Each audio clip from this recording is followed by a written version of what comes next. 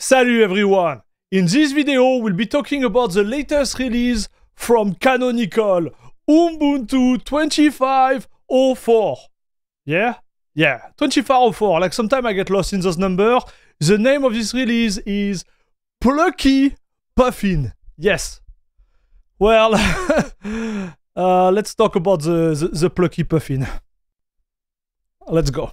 As always, let's start with a little bit of context. As you know, I'm not a super fan of Ubuntu. I didn't recommend it. And spoiler alert, I won't be recommending Ubuntu 25.04 at the end of this video. For the reason I'm going to mention again and again. And I always mention since the last like 3 releases, I had the opportunity to try. However, I have to say that Ubuntu is getting better and better. And this release was, again, in my opinion, one of the best. I won't still be recommending it. And also, like, what the heck? Yeah,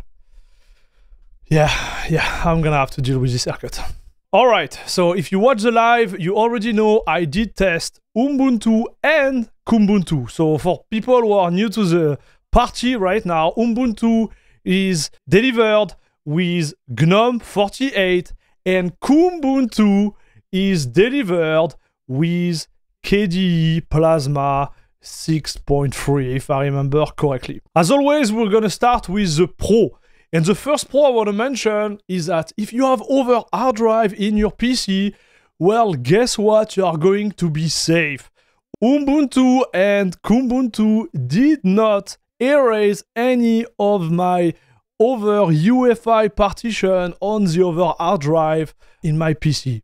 And this, my friend, is a win.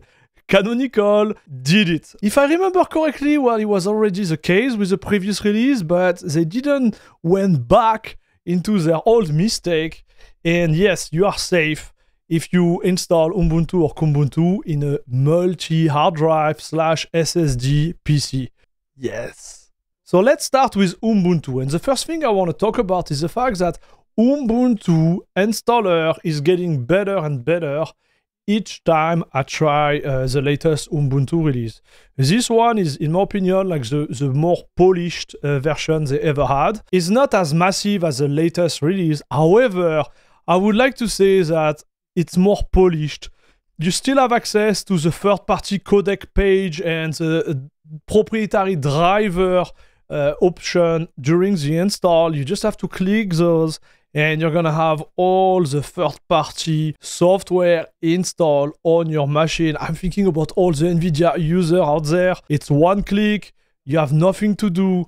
Your graphic card is gonna be working perfectly out of the box on Ubuntu. This is a big plus. The other like nice little touch they made is around like the selection of the hard drive and how you want to install Ubuntu on your machine. It's clearer, you have more options.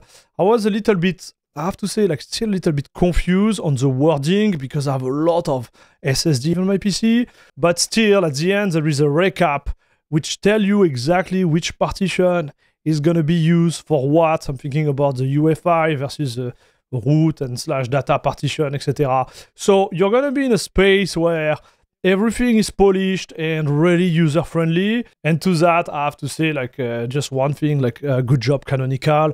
In my opinion, this is one of the best installers out there. The second point, in my opinion, which is even better in this release, is the App Center.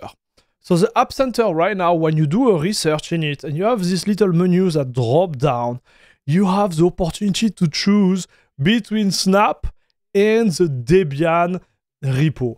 And this is awesome. I'm going to tell you straight, I don't remember having this type of option in the previous release. Now you can decide whether you want to go with Snap or not. And it's pretty, like I would say, like clear from the get-go. You don't have to activate any option or whatever. They give you the choice. So for this, another good job to Canonical team. And now, like, I think I'm going to have to make a video about that, but like, there is nothing new outside of that. Outside of the fact that all the different like package, desktop environment, like everything that made Ubuntu has been upgraded for this release. So you're gonna get like GNOME 48, all the latest feature from GNOME 48, etc., etc. But there is nothing like crazy new in terms of innovation or risk taking from them. So some of you are gonna be like fine with it. On my hand, I like when maintainer like take big risk and sometimes the reward with it too, but there is nothing new right now. Now let's talk about Kubuntu. So for Kubuntu, it's also the same feeling I had. Like there is nothing crazy compared to the previous release. So I'm gonna put the link of the previous like review I made of the latest like Ubuntu release for you to be aligned, but already there is nothing new compared to it. Outside of, again, like an upgrade in terms of version for KG Plasma. It looks like the installer is still Calamares. The experience itself is still the same. There is like, again, like nothing crazy. I still want to share with you the fact that the driver are not installed during the installation. You're gonna have to go through the KDE settings and find this little section within the settings in which you can install all the proprietary driver. It's fine, but I believe it's a little bit less polished than Ubuntu. It still does the job, to be fair, but you know, when are they gonna just like put it into the installation for all the NVIDIA users out there to have the best experience out of the box right away after the install? I don't know. Maybe I'm asking too much, but yeah, I think it would be great. So there is another point I need to mention there is the fact that you are in a position in which you could totally avoid snap. So there is an option during the installer where you can go minimal. And this minimalistic installation is gonna avoid installing any of the snap package. And this is great. And we'll talk about it a little bit later, like how it can be like not great. But if you know that you can install Flatpak right after your first boot and use Discover to install all your packages through Flatpak, then you're gonna be in a position to totally avoid snap. And this, my friend, is great because you could have like Kubuntu without any of the snap stuff installed, just going through Flatpak. So I still need to share it with you guys. I know that some of my viewers are running Kubuntu, having a ton of fun with it. And the way they go through it is avoiding snap and going full Flatpak. Now let's talk about the negative about this release. And I start to touch base with the main negative for Ubuntu is the fact that we have to deal with snap again. And snap is still not there when it comes to performance, when it comes to reactivity. Maybe not for all the applications out there, but I would say for the one which are critical for us, gamer and content creator, you're gonna be, again, like under the umbrella of a forced snap. So it happens during the stream, even while using Kubuntu, you're gonna be sometime like just installing, I don't know, like Firefox, for example. And guess what? If you just install Firefox, it's gonna install Snap and go pull it from Snap. If you wanna install Firefox native, you're gonna have to add the PPA of Firefox to install Firefox native. Otherwise, it's just going to pull Snap. I hate it. I want to be honest with you, like it gives me the Windows vibe where I can't really do what I want. I would love them to just avoid snap once for all and let us enjoy Ubuntu and Kubuntu without it. Because the trick on Kubuntu especially, like on Ubuntu, it's clear right off the bat, you have Firefox installed through Snap, you have like some packages, you can't escape it this way. On Kubuntu, they kind of like show you the carrot and they're like, hey, you can have this minimal install, yes, and not use Snap. So I looked right away and Snap was not on my system. I was like, this is awesome.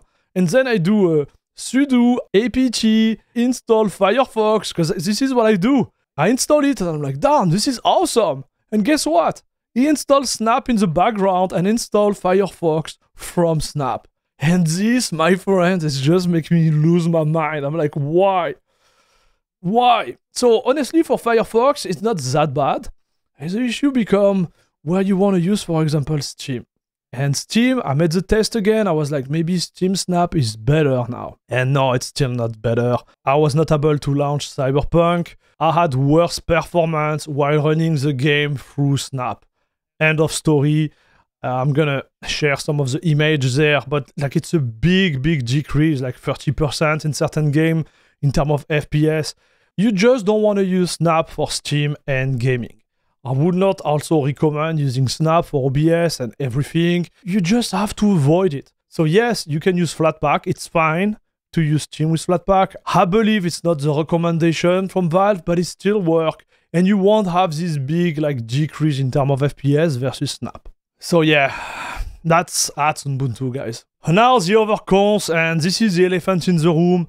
It did not happen to me when I tried it, but I believe this is a big problem. 11 days ago, we had this post from Ubuntu Meta. Major known issue with 2504 install and upgrade. Known active issue. To all, we are aware of an EVD observed bug in the Ubuntu upgrade process. To that end, the release team disabled the upgrade route to 2504 currently. Additionally, there is an issue with the ISO currently known on Ubuntu, Kubuntu, Studio, and Calamares-based installer, where things are not properly being installed or set up. There is no fix currently available, but the release team is aware. Both! So here we have, like, please do not post about can't install or upgrade currently with regard to 2504 until the issue is resolved. So it has been 11 days, and it looked like it's still not resolved. I didn't really follow this story. You know, like I was mentioning like 1 week ago how chaotic my Fedora installation was on my PC. And I was about to praise the fact that Ubuntu actually like worked in terms of installation on my machine, and it was the case. And then I found this post. So, you know, like, yes, it's polished, you know, it's better, but it's kind of broken at the same time. So, like, guys, I don't even know what to say to you guys when it comes to Ubuntu. I didn't want to bash it again, and I don't think I need to bash it at this point. Like, this is where we are at with Ubuntu. So yes, honestly, like I do believe like this issue, like the last one I mentioned, is gonna be resolved in the coming days or weeks. I hope. But like, you have to think about the main problem and why I can't recommend it. I just can't recommend it because of Snap. I think Snap, to me, is a plague. And I'm not talking about Snap from a, you know, like, technical or philosophical approach, because a lot of Linux users are against like this type of like approach that Canonical is doing with Snap. It's more like a perspective from the end user, right? As I showed you like in the previous video and in this one, you install Steam with Snap, you have worse performance, right? And it just sucks. I can't recommend something like that. I just can't recommend it. You're just going to lose performance on the table for nothing. And the fact they kind of like sneak their way into your system by just like forcing it when you just do a apt install Firefox, for example, to me it just sucks. Like it kind of like break my Linux vibe. Okay, let's word it this way. So again, like as we say in France, I'm not going to shoot on the ambulance. I think right now, like they have a lot of problems to deal with, especially with this release. But like, yeah, I can't recommend it. There is a lot of other distro you can play with, and you're gonna avoid all this mess. I really hope they're gonna get everything back together. But it's kind of funny that from the like two big players, which are like Canonical and Fedora, aka Red Hat, when they are pushing those releases, well, guess what? It's just a mess. So yeah, it is what it is. You know what were my recommendation. If you don't, just go and check my video on my channel, and you will be, I think, like getting better results by installing something else on your PC for gaming and content creation. So yeah, that's all for this one, guys. Thank you very much for watching. Don't forget to put a thumb up to this video, subscribe. I want to also thank all the members of La Crème de la Crème Club. You guys are the best. Thank for your continued support on both YouTube membership and Patreon. Thanks again and a lot. And see you in the next one. Bisous, bisous.